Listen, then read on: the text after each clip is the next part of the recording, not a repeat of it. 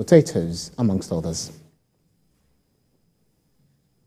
In the aviation sector, International Air Transport Association has disclosed that the trapped funds belonging to foreign airlines operating in Nigeria have risen by 12.39% to $743,721,097 in January 2023 from $662 million last year.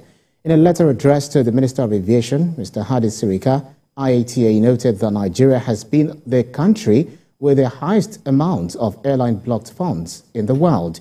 The area manager West and Central Africa, Samson Fatokun, states that the continued trapped funds violate the bilateral air service agreement and fault its contractual obligations by not facilitating the repatriation of the airline's funds. But Mr. Fatokun urged the minister to intervene and ensure the resolution of the airline's blocked funds in the country.